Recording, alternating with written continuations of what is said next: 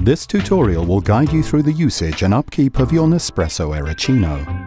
As a general safety tip, do not put the Aeroccino in the dishwasher as there is a risk of electrical shock and fire. Furthermore, make sure the underside of the milk frother is dry. To start, add the mixer only for hot milk or attach the relevant frothing spring for milk foam preparation. Fill the milk frother up to one of the two max level indicators.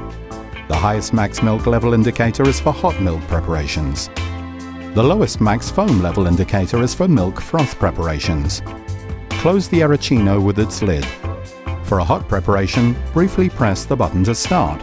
The button lights up red and it will turn off after approximately 80 seconds when the milk preparation is ready. For cold milk froth, keep the button pressed for 2 seconds. It will light up blue. Your cold milk froth will be ready after approximately 60 seconds when it will turn off.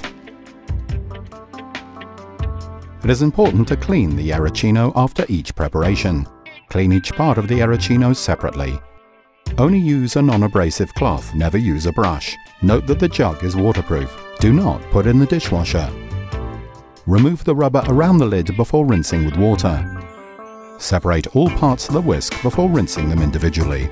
Thank you for watching this tutorial. Visit Nespresso.com/ultimatecoffeecreations to get delicious coffee recipes or watch our tutorials on the Nespresso YouTube channel.